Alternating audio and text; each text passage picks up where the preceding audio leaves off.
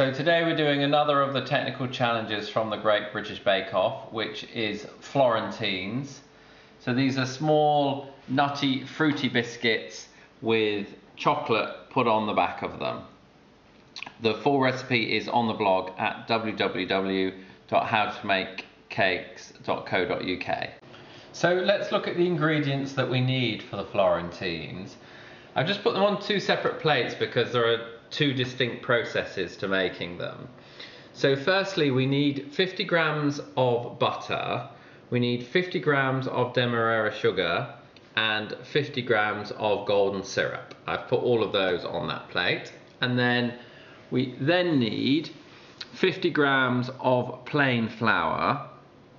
We need 25 grams of cranberries, which are chopped up.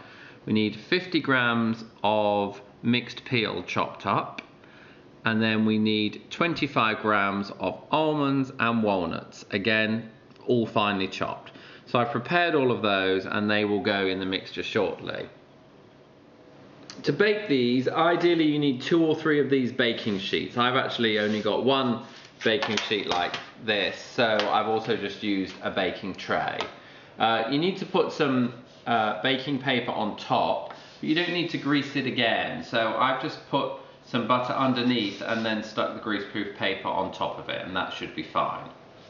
You also need a relatively large saucepan, well, not a large saucepan, but not a tiny one, that we're going to melt the stuff and then we're going to mix everything into it.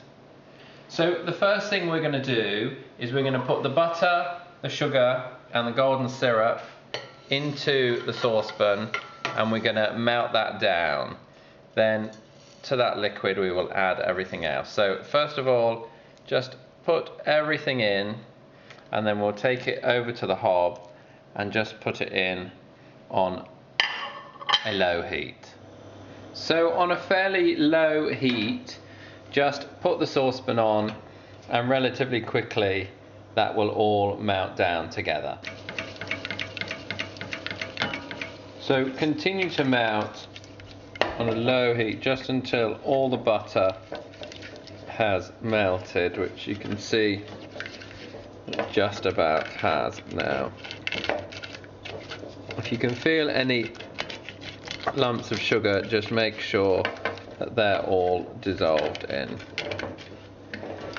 Okay, so once that's done, we will take it over the heat and do the next stage. So all that we need to do next is mix in everything else that we've got. So just get all the other ingredients, all the dry ingredients, and put them all into the melted butter, sugar and golden syrup, and we mix that all together to make the Florentines. The key thing on this is not to use any more ingredients. You need to be very precise with measuring, because just a little bit too much or a little bit not enough can mean they don't work properly. Get your spatula, mix them up, and that's it. Now this mixture makes 18 Florentines, so you can see that they're all relatively small. Mix that up, make sure everything's mixed in well, and then that is your Florentine mixture. And we just then need to spoon it onto the baking tray. So if you wanted to be very precise, you could weigh out your Florentines, but basically to get 18, it's about a teaspoonful per Florentine. So you only want to get about 6 on a baking tray like this, because they will really spread out. So just put them on in a round shape, flatten them down a little bit, and then the cooking will do the rest.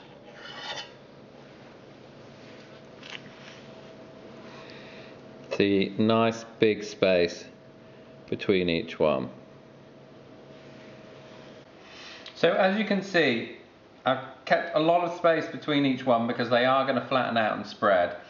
I've just put 6 on each baking tray. So really I need 3 baking trays, but I've just got the 2, so I'm going to cook them in 2 batches. So put them on, put them in the oven. We have to watch them really carefully. Oven's on at 180 degrees. They'll take between 8 and 10 minutes. And you want to get them just as they're going golden and they've spread out nicely. So let's put them in the oven and let's see what happens.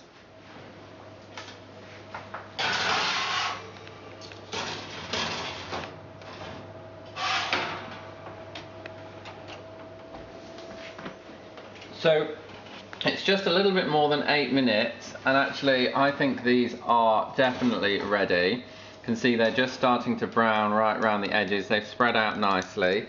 Those ones are ready. Let's look at the ones underneath.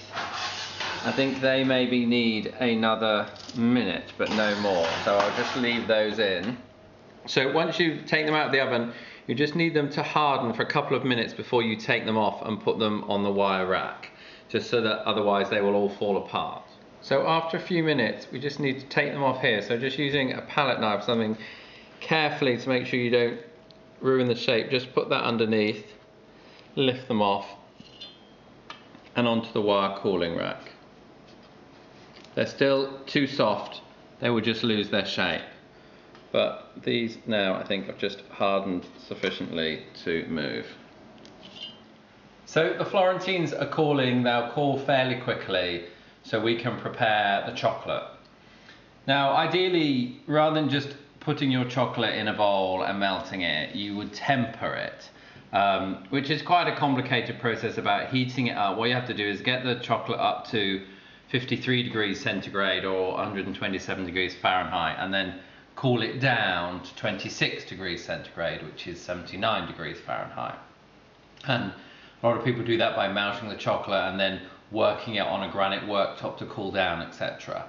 But an easy way to do it, I actually don't have a proper chocolate thermometer, so I'm not going to measure the actual temperatures, but what I'm going to do is melt half of it in a bowl over some simmering water, and then once that's melted, I'm then going to add the rest of the chocolate, so it's 200 grams altogether, 100 in there, and then I've chopped up the other 100 much more finely, and then I'm going to stir that in, and stirring that in will bring the temperature of all of the chocolate back down again. So in effect, it creates a tempering effect, but is an easy way to do it. So 100 grams of chocolate broken into pieces in a bowl, and we'll just put it over some simmering water. So the water should be barely simmering, so just having boiled, but now a few bubbles. Put that on top, and then we will melt this chocolate first before stirring in the rest. So once this chocolate is melted, if we were tempering it with a thermometer, we would be checking that this has got to 53 degrees centigrade, 127 degrees Fahrenheit, and then take it off the heat at that point. So let's assume it's got to that temperature, and then we're going to add the rest of this off of the heat and stir this in, and then hopefully this will bring the temperature down to the required temperature of 26 degrees centigrade or 79 degrees Fahrenheit. So the reason to cut it up nice and finely is so that it does all melt in and you're not left with lumps. You could grate it to make it even finer, but due to the heat of the chocolate, this should melt it all down without any problem. So all this chocolate has fairly quickly dissolved in, and you can probably actually see it's quite shiny, and that's what you want, a nice shiny chocolate.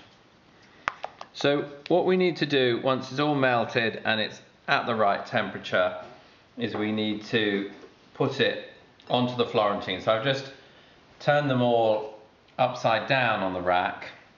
And again, different people do this in different ways. Some people would use a brush, a pastry brush, and brush it on. You can use a palette knife.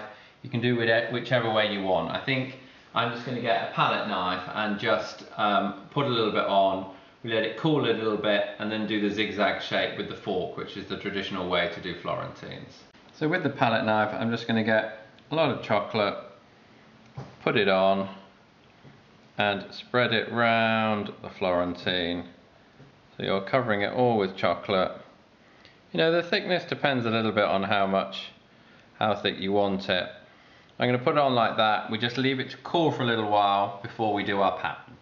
So once you've covered them all with chocolate and they've cooled a little bit, the traditional pattern to do on the Florentines is to get a fork and just do a zigzag pattern down them like that, and then leave them to properly cool. So provided the chocolate tempered properly, the chocolate should set, and there you have your Florentines from the Great British Bake Off Technical Challenge. Don't forget, the full recipe is available on the blog at www.howtomakecakes.co.uk.